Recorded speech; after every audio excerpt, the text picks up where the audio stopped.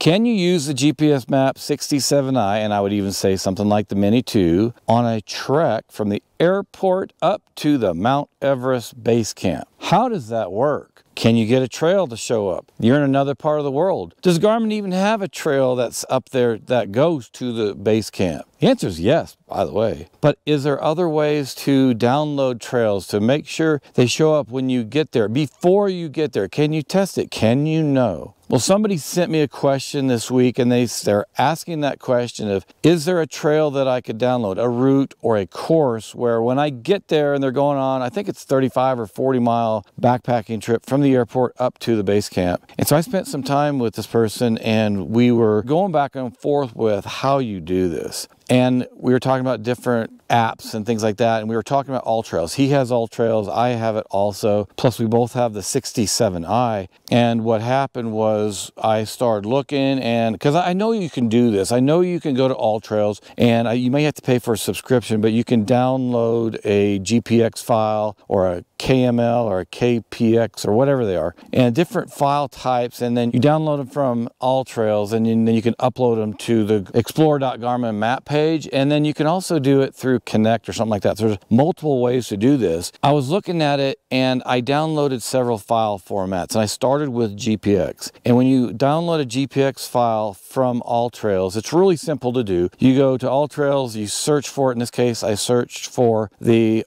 Everest Base Camp Trek was what came up. And then when that comes up, then you can click on the top right. There's, I think maybe it says more, I believe. You click on more, and then it says download. And then under download, then you can select different file formats. So I started with GPX, and then so I went over to the explore.garmin site, and then on the top right, you can say download, or it's not upload, it's download. And if anything's wrong here, I'm saying it incorrectly, there'll be screenshots. So you can correct me in the description or down below if you want to leave a comment. Well, you can then download it, and there's two different things you can do. You can download a route, or you can download it as a route or a track. Now, it says there that it's recommended you download the track and not the route. There's something about the 67 I'll tell you right now. If I'm right here and I say, hey, I want to go navigate someplace and there's trails around here, I can create a course. Now, there's a difference between a route and a course. If you have a choice, always go course. Routes will put down basically waypoints, and it's not near as good. A course will follow something very exactly, and I love that. If this person here, if you're up at the trail or the airport and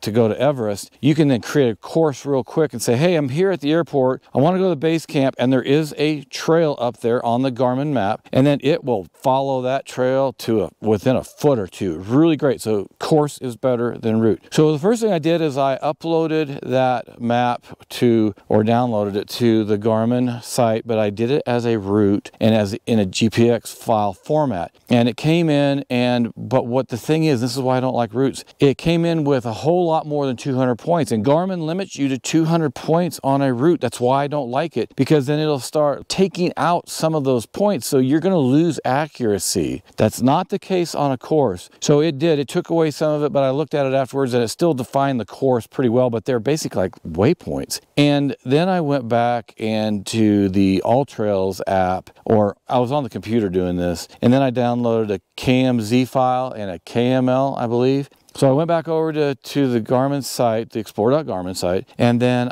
instead of doing the download as a route, I downloaded as a track. And then I tried importing the GPX, and then I think maybe it was the KML. If I have these wrong, you're going to see it all on the screen. So I tried to download the GPX course. It wouldn't let me do it as a track. Then I tried, I think it was the KML, and it wouldn't let me do it. I think it was the KMZ file. It finally let me download, because it'll actually say, when you go and you try to download something to the Garmin site, it'll give you the, I think, 4 different formats it allows. But it didn't let me download 2 of them, but it did finally allow the one. And then it still puts down points, but it was more accurate. I was comparing the two, and as a KMZ file, it was more accurate. It wasn't right on the trail, because I zoomed into that trail that goes up to the Everest Base Camp, and you could see the trail on the aerial, but then the map, or the track or the course was a little bit off, but it was within 50 feet or so, so it was really accurate.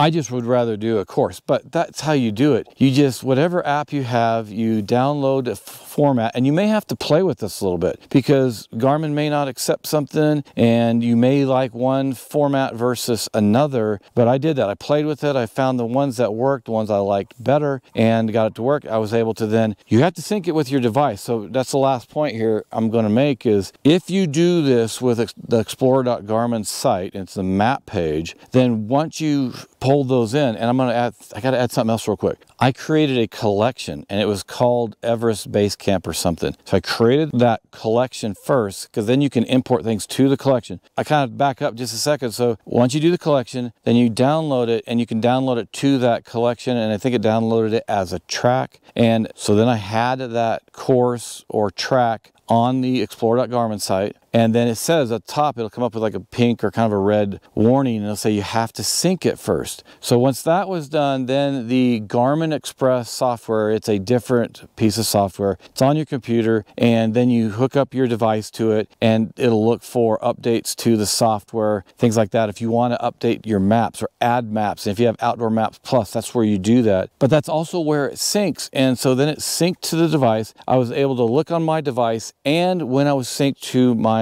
Explorer app, and I could see the route on both of them. So I went in, looked at the collection. I was able to see it on both. Now I know that when I get to the airport, I'm not going, but whoever's going, when you get to the airport, because you always test it here first, and then you'll have it, and you know that you have it being synced with your smartphone. You have it on your device also. Always make sure you double check this stuff before you go out, especially if you're going to Everest, and I'm here in Colorado in the United States. You don't want to be trying to figure this out at the airport and going, how does this work? Now, it may work. In fact, I believe if you went there, because I downloaded the map for Asia, Central Asia, something like that, to this using Outdoor Maps Plus. So I know, I'm pretty confident if I'd get there, I'd be able to go, okay, search, and I'd be able to use the map, or I'd be able to actually search for it with my phone or something and find the base camp and then create course, and it would work. But you don't want to do that. You really want to make sure you're ready ahead of time. So that's all that happened with making sure that it all worked. And that's why I want to make this video. So if anybody else is going anywhere in the world, you don't have to just rely on trails or courses that are within the Topo Active map that comes with the 67i. You can download a map from other apps and then import them. I hope that helps. So if you have any questions, comments, you maybe like using Gaia or some other